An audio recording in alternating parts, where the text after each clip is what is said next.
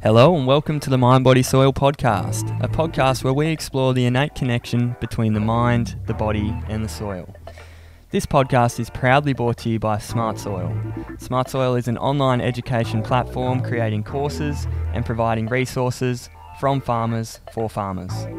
Join us as we share the stories and experiences from those dedicated to regenerating ecosystems, communities, and human beings. This week on the Mind Body Soil podcast, we are joined by Harman, a biomimicry expert, inventor, and overall just incredible human being. I'm absolutely thrilled to be here with Jay today. So thanks so much for joining us, mate. Well, you're most welcome. Thank you. After that introduction, goodness me. Now, I think I'll put you on the payroll.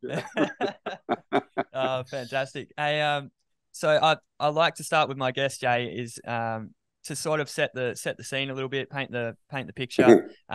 Just a bit of an impactful moment that really set you onto the path of biomimicry or into the work that you do today.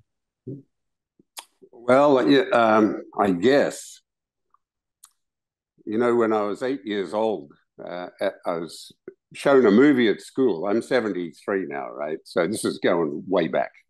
Movies had just been invented. But I was shown a movie at school of a nuclear explosion.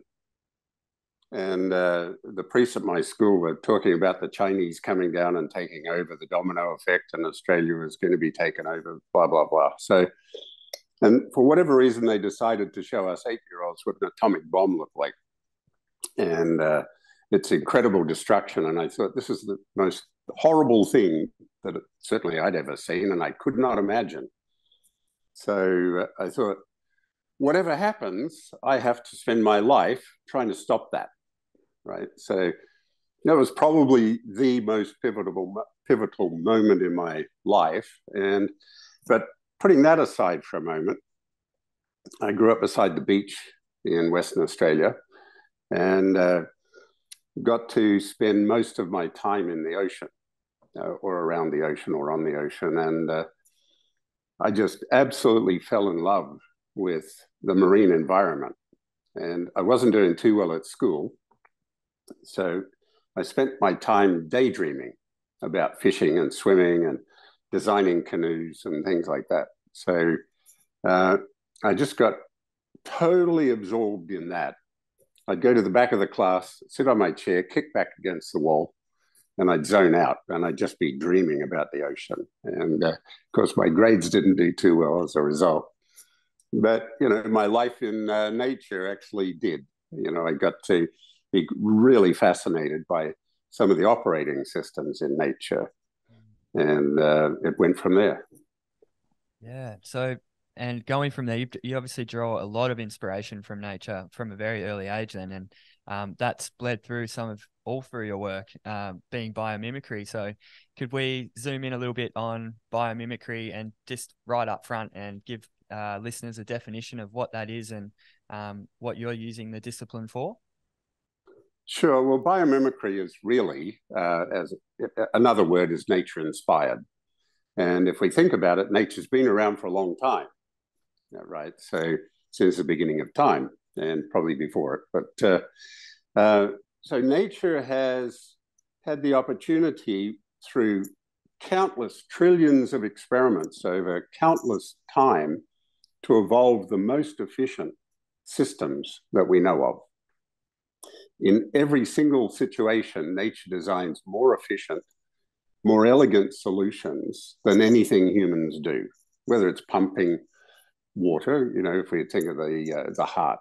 What an incredible pump that is and how incredibly efficient it is. It can run nonstop for 100 years. So using a tiny amount of energy, self-repairing, right? So nature everywhere does such a much better job than us. And at the same time is completely sustainable. Nature's always creating the conditions conducive for life. And if we look at our built world, humans really don't have that set up well. We're creating the conditions that are destroying life. And we're clearly not sustainable. People talk about sustainable technologies, I don't think there's a technology on Earth that humans have done, unless they're copying nature, that is sustainable. It can't be, because nature has worked out how to do it. And if we do it in a different way, we're not going to be smarter than nature. Nature would have already done that sometime in the last whatever eons, right? So, and the thing is, if we're not sustainable, that means we're terminal, right? By its nature. And that's what we're heading headlong into. So, biomimicry, there's a wonderful history of it. Humans have been looking at nature and being inspired by nature since time began. So, if we look at our Aboriginal people of Australia or the Aboriginals anywhere in the world, they're inspired by nature. And look at a boomerang, for instance. It's actually a remarkable aerodynamic piece of equipment. It's a wonderful tool. And aerodynamically, it's more efficient than any wing that we've built in modern times. It's modeled on bird wings, right? And an incredibly effective tool. So, you know, peoples have been looking at how nature builds things and how nature moves things for millennia. But in the modern age, you could just go back, you know, to the 40s when a fellow was hiking in the Alps and he got burrs in his socks. Now, this is becoming a well-known story now, but it wasn't just 15 years ago.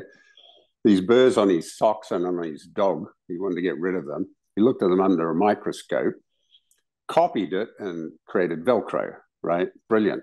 So anyway, that's just an example. Now, about 18 years ago, Janine Benyus wrote the book. She's a naturalist. She wrote a book called Biomimicry. And because she had spent her life in nature and had seen these amazing things that nature does over and over, and thought, well, our whole world really needs to focus back on nature. We stopped doing it at the beginning of the Industrial Revolution. But now is the time, because we can't keep going the way we're going, generally speaking. So we need to get back to the master of all design. Leonardo da Vinci said it over and over, that if you don't copy nature, you're really wasting your time. You know, nature has the solutions for us. So biomimicry is studying nature. Some people walking through a field might stub their toe on something and say, oh, I never thought of that before. Nature's done that. Maybe we could use that. Or some industry's got an intractable problem and starts to try and investigate, has nature solved that problem? And my experience and that of my colleagues around the world would answer any problem that humans are facing, any problem, nature's already solved, and solved hundreds, if not hundreds of thousands of times in the most efficient, sustainable way. And sustainable means sustainable. So it's no longer a problem, right? So that's biomimicry. Wow. So sustainability isn't just a buzzword then in nature's eyes. No. Nature, I mean, let's face it, species come and go because things are constantly changing, but nature evolves to meet the circumstances. So in any given moment, what nature's designing in the shape of flow forms or people or, you know, organisms is the ultimate expression of that organism for that moment and those circumstances. And circumstances might change, and then there has to be some evolution. Now, what humans have done is changed everything incredibly rapidly, right? When we've wiped out 90% of all of the trees on Earth in the last 200 years, 300 years, right? That's a dramatic shift. And when we overload the atmosphere with CO2, nature is evolving and will evolve and will survive. Life for us is not as pleasant as it could be in the future. And for animals and things, nature will evolve, but it can't evolve at the pace that we're changing things. Yes. Okay. Just to jump onto Janine Benyus's book as well. she has a fantastic chapter in the book about farming and perennial agriculture as well, doesn't she? And I really encourage listeners to really go and have a look at that and read that chapter, because it was very inspiring, and it featured a lot on the Land Institute and the prairie, and how we should be, pushing agriculture into more of a perennial system, which I think a lot of regenerative agriculture enthusiasts can resonate with. So I just thought I would zoom in on that. And also, while we're plugging books, I think we should plug your fantastic book, Jay, The Shark's Paintbrush. That was another book I bought at the same time, I think, as I got Janine's. And I tell you what, it's bloody awesome. There it is. Awesome. There it is. Yeah. Bloody fantastic. And it just features, again, fantastic examples of how humans have designed based upon nature's principles, which I'm hoping today we can sort of generate a few new ideas, around farming as well, and how farmers can perhaps approach their farm systems in a more natural and sustainable way. So that's very cool. I think it'd be really awesome to zoom in on some of the work that you've done over the years too, Jay, with Pack Scientific, and if you want to just give a bit of a brief on that and some of the inventions and things you've come up with, because it's pretty awesome stuff. Thanks, David. Yes. Well, as I say, I grew up beside the beach and spent all my time in the water that I could. And I was really interested from a very young age to try and catch fish. So I made a little spear out of a broomstick with a piece of sharpened wire on the end, and I went to try and catch fish. And I discovered, of course, that fish swam a lot better than I did, and so I didn't catch much for a long time. But what I noticed over and over were there were particular shapes in all marine organisms and the flow of water. And it was really reflected in seaweeds. As I was swimming along a reef, for instance, and a wave came and I was about to be washed up onto the rocks, I grabbed some seaweeds. Well, seaweeds are quite fragile and they'll break off in your hand. But in the most severe storms and huge waves, almost all these seaweeds survive just fine.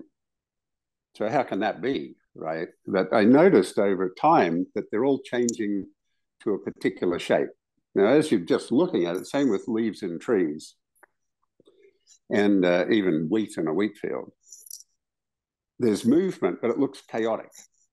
But if you really look into it, all those shapes are common. And it's the shape of the whirlpool in your bath plug when you pull, in your bath when you pull the plug. Now, they're whirlpools, right? Everything in nature moves in whirlpools, in the shape of whirlpools. Even if you don't necessarily see it straight away, when you start to look into it, all movement in our universe, our living environment or erosion or the atmosphere or galaxies or electricity, all movement is actually in the shape of spirals. And nature has never, we can't find an example since the beginning of time of nature ever doing anything that wasn't in spirals. It's never, ever moved in a straight line. Okay, well, what's the point? What's interesting about that? Well,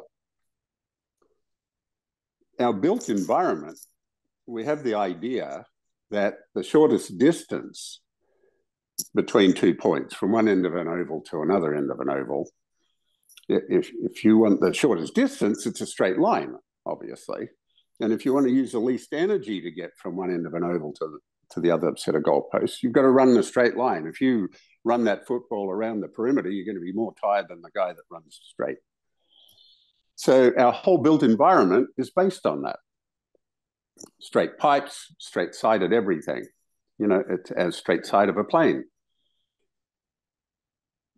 Now, we use a heap of energy doing that. Nature uses spirals, which means it's traveling further, but it's using much less energy. How can that be? There's something peculiar about that. And that's one of the things that struck me at school when I was in physics class as a 12-year-old. I'm being taught about this straight line, you know, the shortest distance thing, and I'm seeing all of this happening in nature. Well, it turns out that a whirlpool is nature's mechanism for reducing energy because a whirlpool is virtually frictionless. If you think what do we use all the energy for that we create every year? You know, Australia's got all sorts of energy crises happening on the eastern seaboard now. You know, the price of energy is going through the roof. Everybody's freaked out.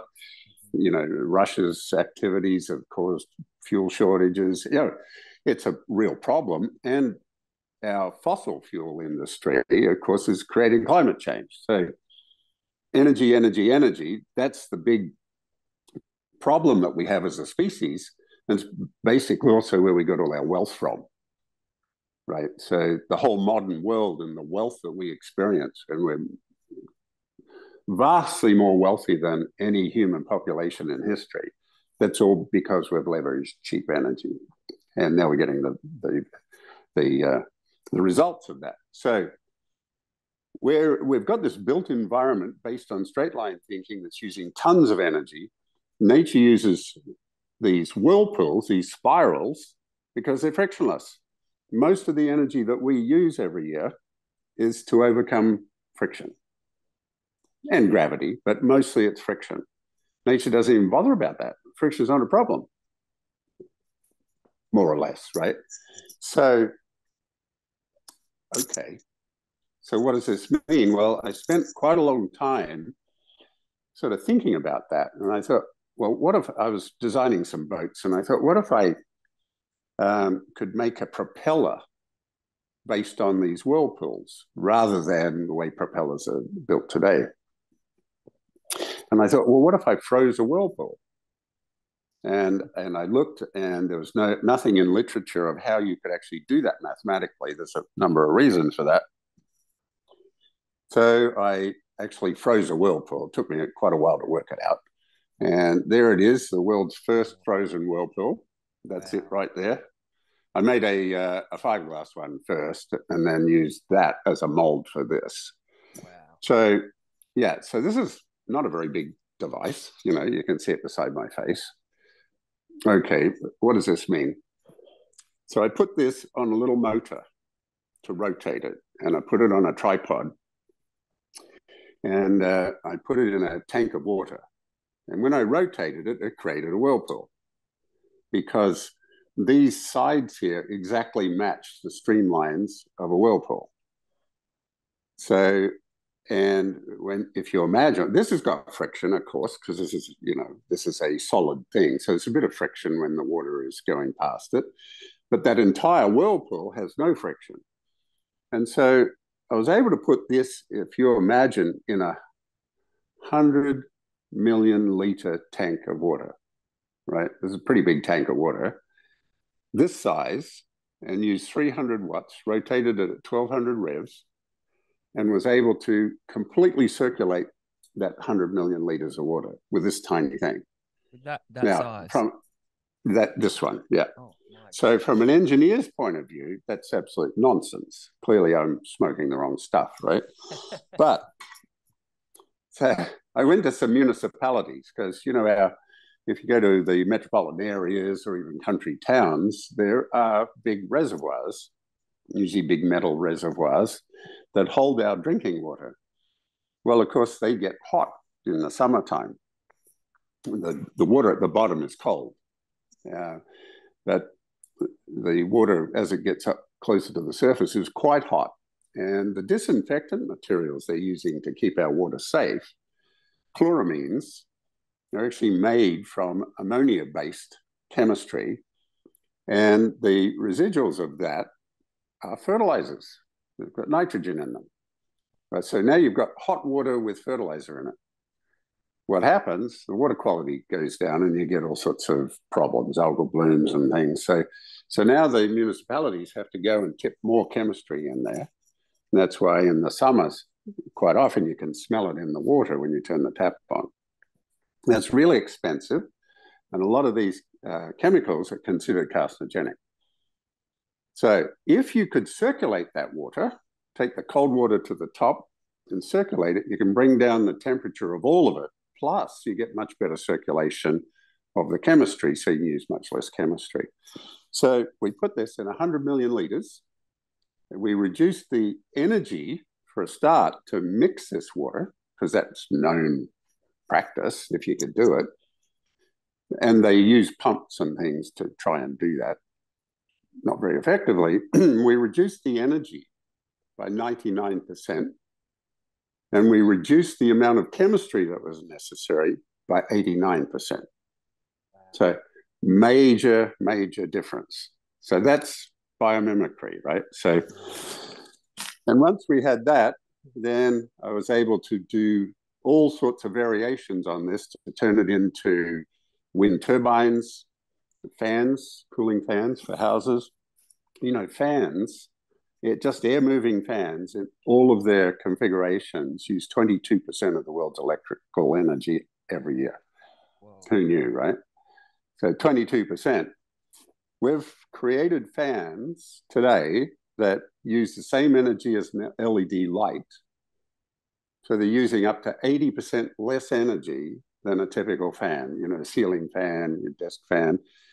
You know, all the server farms of the world are using an enormous amount of energy now and going up rapidly. Half the energy they use goes into running cooling fans. So it's totally parasitic loss, wasted energy, because the chips are getting super hot. You have to cool them. They use fans, they use water jackets, and they evaporate millions of gallons of water off to the atmosphere, drinking water, which is a waste of water, to try and cool these things. And of course, they're running all these fans. Well, we've shown over and over again, and funded by US government agencies, we can reduce that energy load of the fans themselves by 50%. But we've also got a biomimetic refrigeration system, because every whirlpool is actually a refrigerator. If you think of a tornado or a hurricane, what's nature's purpose in making that? It's trying to get, let's say it's a hurricane, it's trying to get hot water, the temperature of the ocean, which is overheated. Nature is constantly trying to get homeostasis. It's trying to make things balanced. So it's taking that hot air that's coming off that water and taking it to the upper atmosphere where it's cold, maybe minus 60 degrees, and it's trying to do it as quickly as possible to balance it. So that hurricane, that's all it is. It's a heat pump. So if you think about that, surely we can use that technology to refrigerate, because our refrigeration systems using compressors are incredibly inefficient, about 22% efficiency. So that means nearly 80% of the energy is just going off as heat. So, and the whirlpool is totally efficient. So we've developed a biomimetic refrigeration system to cool server farms, chips. It is 78% efficient compared to the current system, which is 22% efficient. Oh, yeah. So yeah, just all about whirlpools. Wow, that's mind-boggling. And yeah, so you've been at this for how many years, Jay? And since you froze that initial whirlpool and I've been at it, I'd say, since I was 12. okay, yeah. Because yeah, I made a canoe then out of corrugated iron, you know, a secondhand sheet.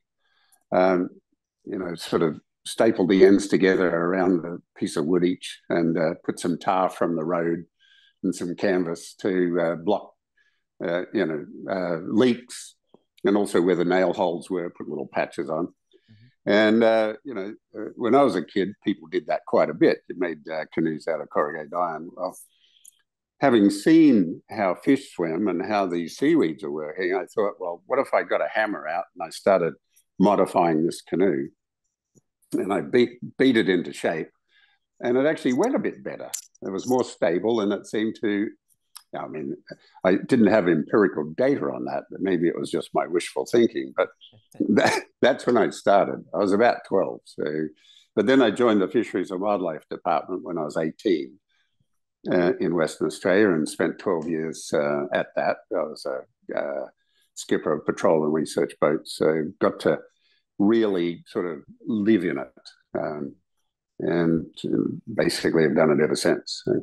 Amazing.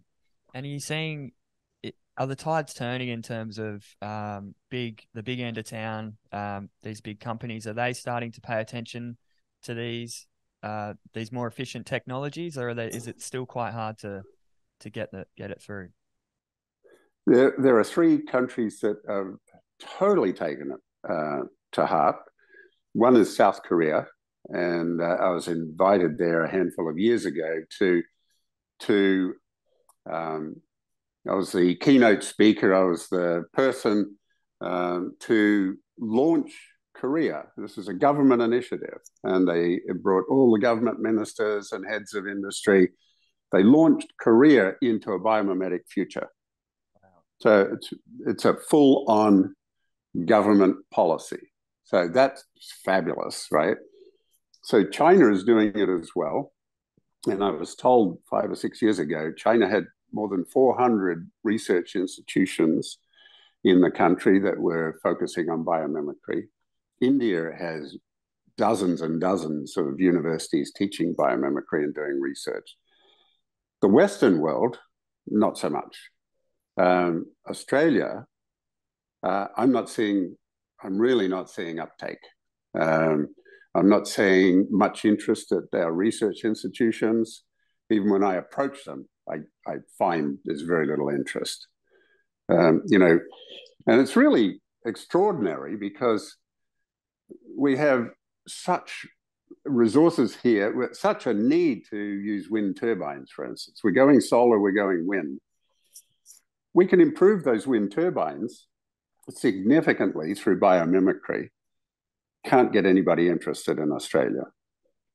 Just even using this to improve our water quality, can't get any interest in Australia. And yet this is the most specified technology in North America now for municipal water supply, right? So this is in several thousand installations. We can't get one into Australia. Not interested. So kind of amazing, and hydrogen. Australia leads the world in hydrogen initiatives. And hydrogen really is the fuel of the future. It's a wonderful alternative to fossil fuels. And it solves a lot of problems that wind and solar can't do. And so those niches where you can't use solar and wind. So Australia's got something like 60% of the world's initiatives, even though we're only 1% of the world's population or thereabouts. West Australia has 40% of Australia's initiatives. So there's more happening in WA than anywhere else in the world, right? And I've reached out to dozens of folks in Australia because we have, and the American government has funded us to improve the way you do hydrogen, including we won President Biden's energy prize for reducing the cost of hydrogen. And while we produce hydrogen, for every liter of water that we produce to make hydrogen from, we can produce 9 liters of bonus water that's absolutely pure for drinking water. So for Australia, it's an extraordinarily effective, important thing, and no interest. It's just remarkable. So, really, so we're doing it in America and other places. But the short answer to your question, Asia, absolutely, and of course China is very focused on sustainability in the future, even though it's still building coal-fired power stations. It's got its eye on the future and sustainability in a very big way. So, absolutely fascinating. I'd like to just weave a couple of threads back to farming here, and as a lot of our listeners are farmers or land carers, so what can farmers really take away from or learn from biomimicry? I mean, they are probably witnessing and using the powers of observation every day out in the field and seeing things. So where do you think the major sort of wins for farmers are in biomimicry? Right. Well, there's a heap of them, really. Everything from, and look, the first thing I'll say is I am not a professional farmer, and farmers, all the farmers I know have this is their life. You know, they've lived it since they were kids, and it's in them and they're in it, right? So I don't pretend to do that. So I have a farm, but you know, it's a small one, and I'm mainly growing trees. But certainly in technology, first of all, nature doesn't do monocrops. So monocrops, by their nature, have challenges, and I don't need to tell you or farmers that. So one of the great things to do there, of course, is to address that. And a lot of our farming needs monocrops, you know, whether doing wheat or barley or whatever. But how can we introduce other things to get closer to how nature does it? You know, manages a forest, for instance, or a prairie, right? So even our prairies in the world, our savannas are not monocrops.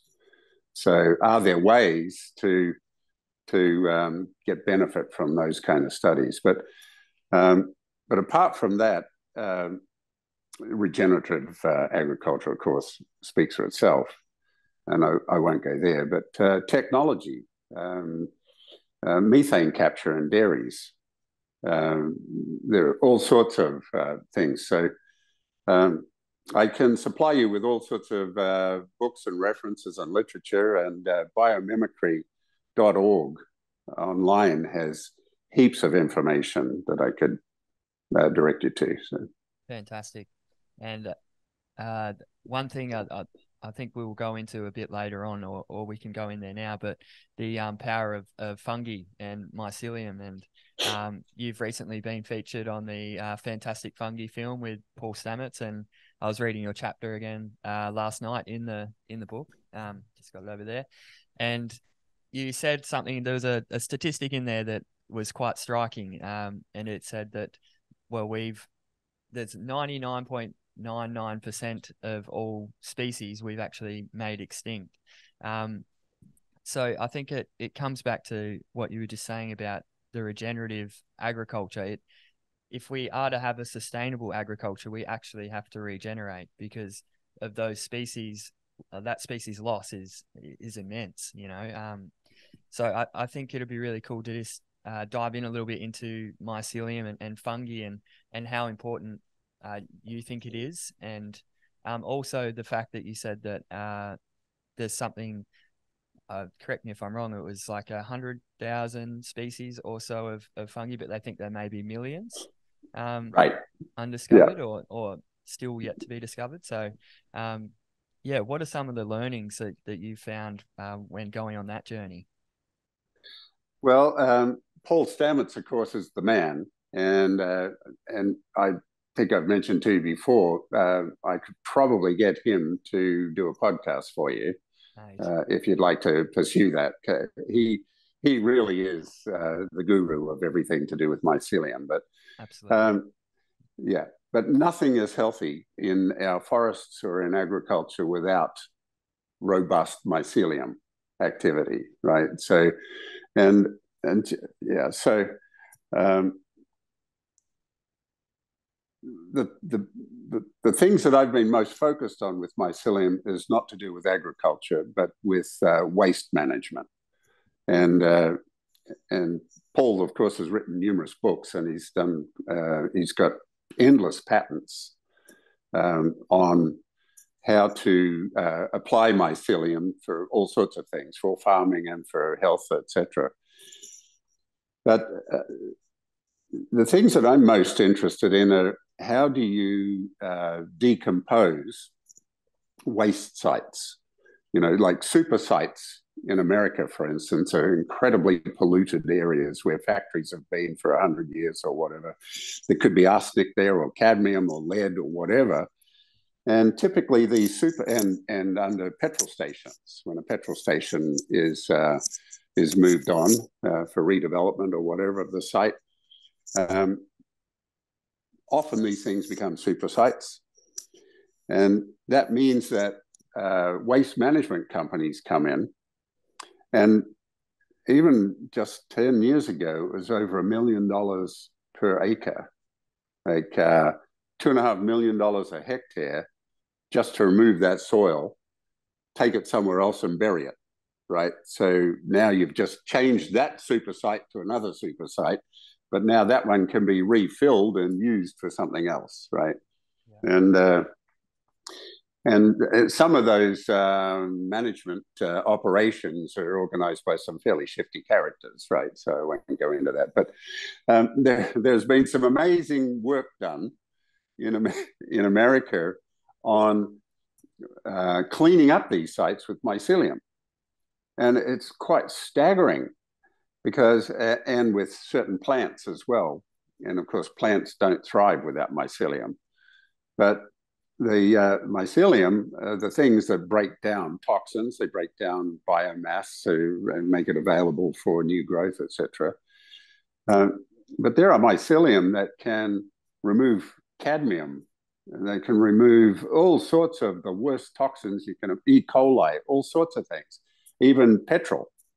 There's mycelium and bacteria that break down petrol and diesel oil that are in the soil and can completely clean it up. So it smells sweet. It can actually be used as a compost. Wow. So Amazing stuff. And the way that you speak about them in that film is really beautiful. I think as beings, like these creatures that we still know so little about, everywhere, and so far-reaching in their capacities to heal and regenerate. Really. Well, it's the most common life form on Earth. It has more than 90% of our DNA as humans. So they're closer to us than plants by a big margin. Yeah.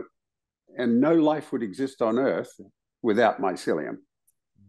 And yet there's comparatively hardly any work being done on the bigger picture of mycelium. There's a lot of, here's a particular variety of toadstool, so people concentrate on that. But the research that's happening on the World Wide Web of mycelium is very small. Paul Stamets is one of the main folks, of course, and there are some folks doing it now. But there are huge discoveries to be made. They say that, for instance, the oceans, we know less about the bottom of the oceans, the deep oceans, than we do about space. Well, we know much less about mycelium than the deep oceans. And so this is remarkable treasure trove of information. And talk about biomimicry. What's going on under the surface of the Earth that we can learn from that we have no idea about? And one example, for instance, is the Japanese subway systems. They wanted to optimize them. So what they did is they created the same model of the features of the landscape under Tokyo. And they put mycelium to work, and mycelium actually made pathways through this landscape that turned out to be the ultimate pathways you could put a subway system. So that's biomimicry, right? Yeah. So there is so much to learn. So cool. And a lot of it is just being humble and accepting exactly. that we don't know, what we don't know. Exactly right. Yeah. So just even in a forest, the trees all sounds peculiar, but it's been proven well and truly now. But for people who have never heard this before, it sounds like a bit woo-woo. But mycelium actually help trees help each other.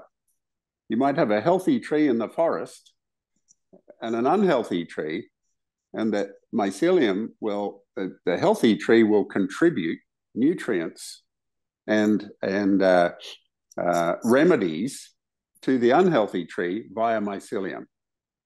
And in a forest, this is going on all the time. All the trees are connected to each other, and they're all talking to each other under the surface. As I say, that sounds woo-woo, but the data's there. It's if anybody's interested, have a look at it. It's extraordinary. Absolutely. It's so fascinating. And Paul Stamets is actually the man that got me into this, soil and regeneration and all that many years ago, as I believe a lot of other people have been inspired by his TED Talk. that was just like, what do you mean they're everywhere and they jump out after you walk through the forest, and it's just so cool. Very, very awesome. So Jay, you're 74, did you say? And yeah, shortly. shortly. Yeah, getting Okay, there. we won't jump Yeah. the gun then. But how do you? I just wanted, because in this podcast we like to explore some different methods, and whether it's spiritual practices or physical practices that just help to keep people motivated and passionate and happy while they're out there doing their work. So I'm just interested to explore some of maybe there's some health patterns or things that you have followed over your life that have maybe contributed to your vigor and happiness and passion that you still are displaying at your age. Well, big subject. Now, my take on life, and I've seen it this way since I was a kid, is that everything that we do is a spiritual exercise. If you think about it, there's not a person on earth that truly knows where we came from, why we're here, and where we're going. There's lots of beliefs. There's all sorts of religions and anti-religions. There's all sorts of things. And often they're in conflict with each other. They can't all be right? So, but the believers believe they are, but something's missing in that story. But putting religions aside, we're in this little blink of an eye, this lifetime we have, blink of an eye, even the life of this earth, blink of an eye in this whole cosmic thing. So our little life is bookended by what? Right? And why is it that pretty much all humans since time began, from and certainly our indigenous peoples, fundamentally know that there is something bigger than us, right? And all religions started with shamanic practice with indigenous folks, and religion sort of came out of that, for better or worse. So if everything is a spiritual practice, and somebody asked me years ago if I believed in God. Well, the only thing I could say to that is there is only God, right? That concept that everything is included in one, right? And most of the religions of the world even say that, right? That we are one. Buddhism is, become one, right? So nothing is outside that one. Because if you imagine, if something's outside of it, it's not part of it. So you can't actually see it. It's like a metaphor that's been used, the fish in the sea doesn't see the sea, right? Yeah, but it's part of it, right? So anyway, putting that aside, I found all of this incredibly interesting my entire life. I was raised by Jesuits, so I didn't really like how I was raised, but it did give me a sense of inquiry. So I've really put a lot of attention into the meaning of life, if you like, and studying with different teachers around the world and practices.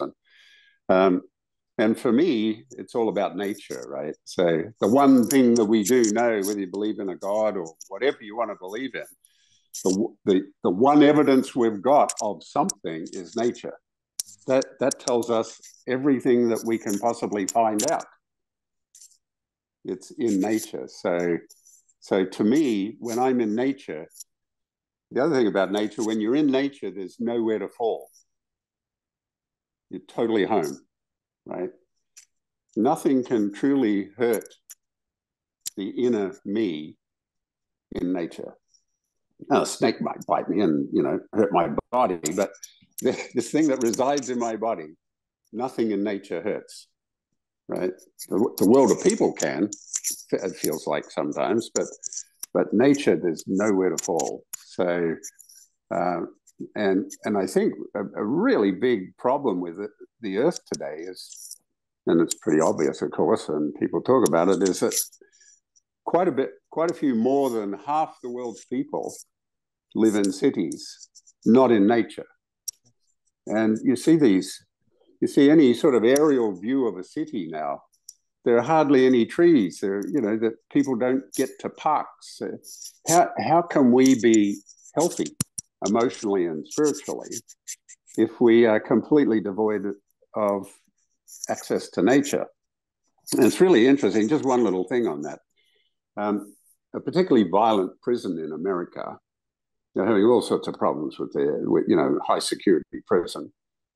Some folks went in and painted a mural on one of the prison exercise yard walls, and they painted a forest. That's all they did, and violence in the prison went down by half.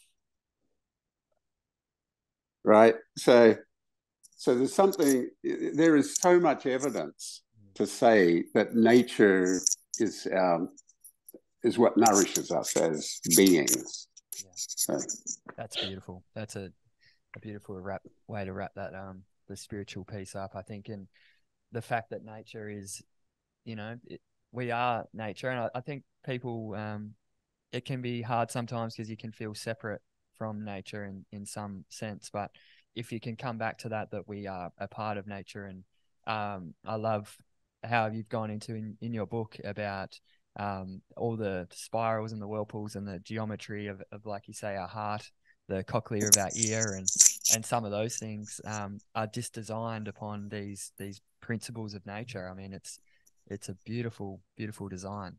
I don't know if you want to. And I just want to add to that. If these spirals, right? They're equiangular spirals, but these spirals that we see this is the archetypal shape, right? We see it in a nautilus shell. Yeah. Now we've all seen nautilus shell, and it's a remarkable thing. You look at that, and it's kind of gobsmacking in a way. It's something curious about it. What's going on there? That this thing that almost looks like somebody designed it, that somebody pretty clever designed it, right? And so what's in that? Well, since people first thought a thought in this world, they've been fascinated by these shapes, by spirals, whether it's tornadoes or willies or curls of hair or horns or great tendrils. And so people have associated these spirals with their idea of creation, fertility, intelligence, God. The result of it is that these spirals are the most common icon through all of the world's religions, pre-religion, animism, shamanism, right through to the formal religions of today, even a bishop's crook, right? You'll see these patterns in the way that all the Celtic art and the way that middle-aged people inscribe Bibles. These spirals are everywhere, right? So it represents the mystery, if you like, and for me, that I found that particularly interesting, and I've actually been writing about it over the years, and that might be my next book. In fact, is spirituality seen through the eyes of humans from prehistory, and how it is a biomimic thing in itself. Yeah, and that nautilus shell that you held up, I mean, if you were to do the mathematics on that spiral as well, I mean, it is the math speaks perfect as well, doesn't it? In terms of the you'd know more about this than me, but I've got a fascinating book. I think it's called The Power of Limits. Right. Wonderful book. Yeah, it talks about that the mathematics behind those spirals as well, and how they're proportionately perfect. It's unbelievable. Yes. And this, if you keep the spiral going, the math of this goes to infinity in size, going up, and also going down in size. The ratio of it, it's an irrational number, but I'll just explain a couple of things without getting into technical stuff. But if you take a line, a radius through there, and let's say the spiral keeps going, everywhere that the line cuts one of these, the angle is identical. Wow. Right? That's why it's called an equiangular spiral. So it's not like an equiangular spiral like an Archimedean spiral or a clock spring, because the angle changes every time it cuts. Right? This is equiangular. But where it gets even more interesting, if you draw that line from the center out, and then you measure where it cuts each of these, so that distance compared to that distance, compared to the next distance, is called divine or sacred geometry. And that's what all the religions of the world got really interested in way back, right? So that ratio, the golden ratio, the sacred geometry, the divine proportion, that ratio of how it expands is in your finger. That bone compared to that bone, compared to that bone, compared to that bone is exactly the same as that. Wow. Right? Now, that ratio is in every living thing. And it's in all movement in our universe, because every living thing goes through a liquid phase in its development. So it takes on the geometry of whirlpools. So we see it in the human body, for instance. If you look at, I've got photos, and they're in the book, of fossilized trees that are cut through, and you can see where the fossilized sap veins are, and they're all whirlpools. Sap goes up a tree or a stalk of wheat or anything else. Every plant, the sap is going up in a whirlpool shape. Our human heart, the muscles are in a whirlpool shape, and blood flows through our system. 100,000 kilometers of veins are all in the shape of whirlpools, and our blood goes in a whirlpool. And when we breathe in and out, it's in whirlpool shaped trachea. And our noses are spirals. And in fact, if you look at a dog's nose, you see two spirals. And those spirals accelerate the air. That's the other thing a whirlpool does. It's an accelerator, right? So it accelerates the air. So when a dog is sniffing something, he's actually sniffing with this incredibly efficient pair of whirlpools. And so it concentrates the scent. And a camel who can't afford to lose moisture in the desert has whirlpools in his nostrils that accelerate the air. And when you accelerate air, the pressure drops. When the pressure drops, the temperature drops. So when the pressure and the temperature drop, all the moisture in that out breath get retrieved. So his out breath is drier than the desert. Wow. So, yeah. Jeez. So anyway, that's all in these proportions, because every whirlpool is built to the same proportions as this seashell or as your finger. Yeah. And our bones, yeah, everything is. Wow, this is I knew my mind was going to get blown today, Jay, but it's it's so cool. A couple of things just to finish up, Jay. And I'm so grateful for your time as well. I know you're a busy man. But we like to explore this as a bit of a theme that we run through. It's more of a hypothesis that we're working from. But basically it explores that if a farmer is healthy and happy, then it is reflected upon to the landscape, and the landscape will be happier and healthy. I'm just wondering if in saying that, if that brings anything to mind. Yeah, it's about love, isn't it, really? If from a farmer's point of view, if you love what you're doing, if you love your animals, if you love that whole existence, that absolutely is going to reflect on the landscape. Because if you're in love with your animals, you want your animals to be happy. So you want them to have shelter. I mean, unfortunately, when I'm driving in the country and I see lots and lots of animals with no shelter at all, I really feel bad for those animals. and they do better if there's a bit of shelter. You don't have to go to a lot of trouble, but a few trees in the right position. And that's why if you have trees, the animals all go there when it's too hot or it's too bleak. You know, like we would. You know, none of us, no animals want to be out in the prairie if you can avoid it. So, so yes, I think that absolutely, if the farmer is healthy and particularly loving what he does, and that can be extremely challenging if you've got severe droughts or fires, or you've had a really bad season. Well, then, you know, it's not unexpected that there'd be a certain amount of depression, right? So then it's really hard to be happy. But the landscape is really dominating us at that point, right? So that's a tough one.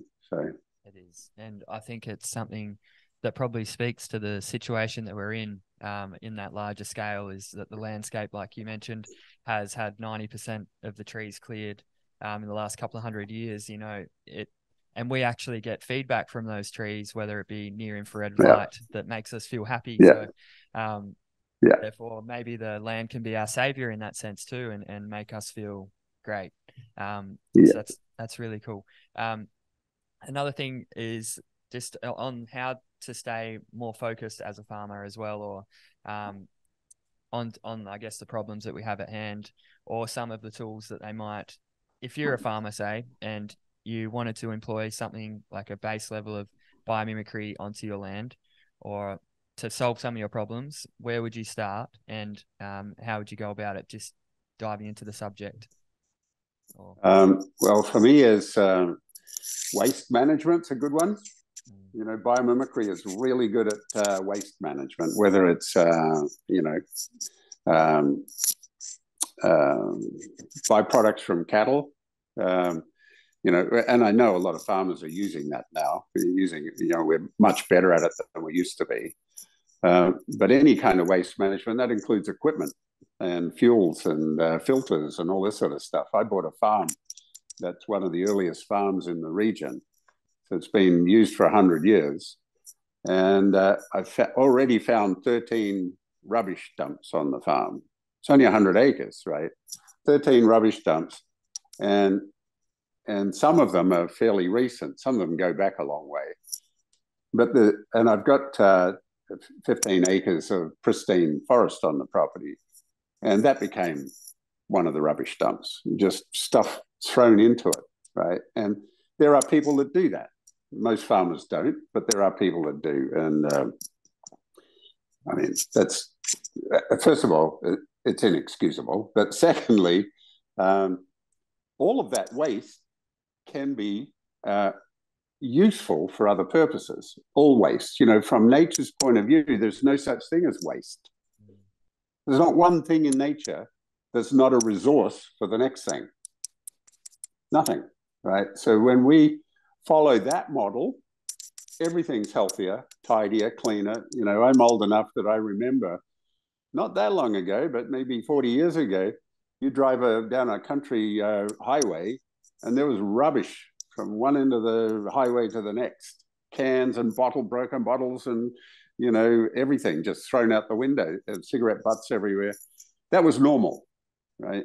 Now that's very rare, thank goodness. That's fantastic. And that still are some places, but mostly we've actually gone past that. And we're getting better and better as a society at recycling. Yes. But I think treat everything as recyclable. Doesn't matter what it is. And because of that, there's probably even some wealth in that, in as much as by bringing attention to recycling, we're wasting less of our resources, our money, our own money, and maybe there's a way to have that pay us in some way, or we're not paying to get rid of it. So that's a big one for me. So totally, no, that's a fascinating insight. And trees. I mean, I remember when trees were bulldozed and into huge windrows and burnt, you know, whole forests. Well, we're still very neglectful of trees. You know, we're still burning much more than, and now you can't even cut firewood, right? So firewood is becoming a very scarce, very expensive resource. So there are ways to use that. Now, it's convenient to just push it up and burn it, but a little bit of thought and a lot of that material doesn't have to be burnt. Yes. Yeah. That way. 100%. Yeah, and that's right. And I love the work that you do with timber, and you've really lit my fire, I say, to planting trees and that longer term vision for, tree planting and, having timber for my children and all the others. So thank you, Jay. And just one last question, and I'm going to let you go. What are you focusing on next, Jay? You mentioned a book, perhaps, but what's on the cards for you, mate? Well, the book for sure. But I'm also really interested. I'm interested in heaps of things. We're not here for a long time. It's just a good time, right? There's so much to do on this earth. It's fascinating. It's so much to do. But I tell you what, I'm really interested. Well, first of all, I'm planting a lot of trees, and that's planting forward because at my age, I'm not going to see them as adult trees. But I'm getting the benefit from trees that people planted 50 years ago or 100 years ago, right? So, and I get a lot of satisfaction.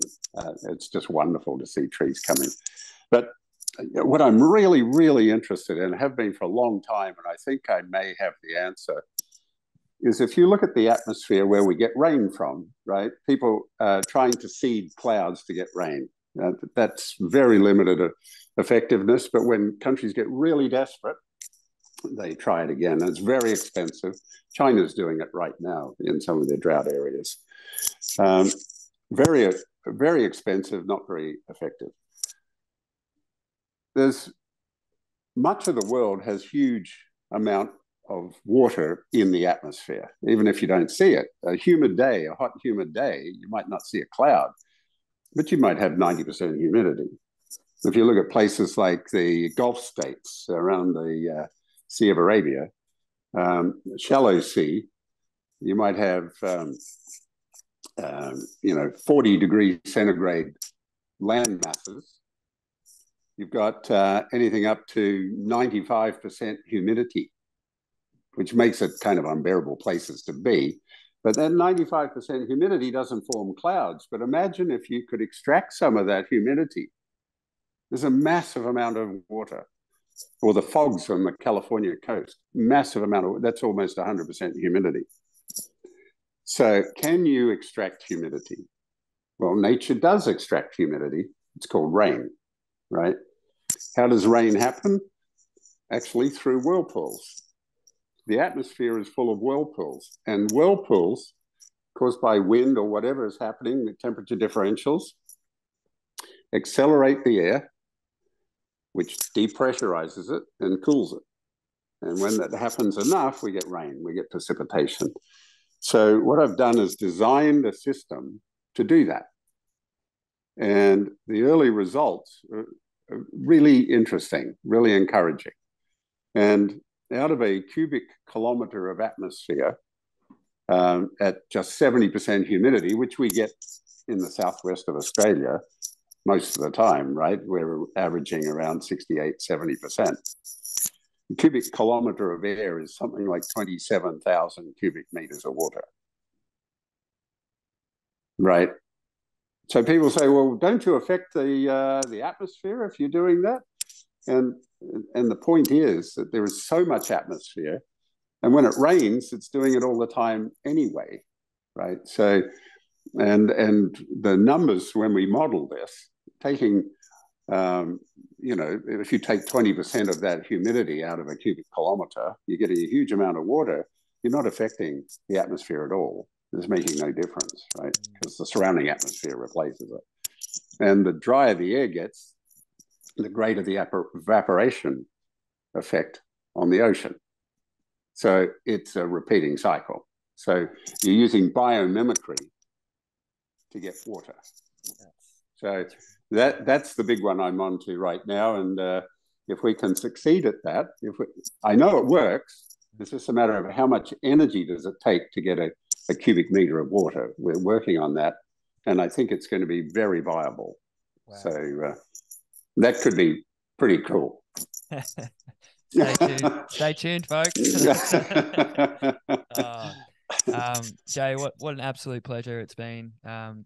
Again, I'm just so grateful for your wisdom and for your support over the years. And is there any closing words that you want to put out there? If not, we'll wrap it up, mate. Oh, I'm really good. Thank you so much, David. And I must say, I'm inspired by the work that you do. And I've seen what you've done with your property, which is a huge amount of work, and it's thriving. You can tell when I drive onto your property, it's alive. You know, it's happy you're there. Thank you, sir. Much love, Jay.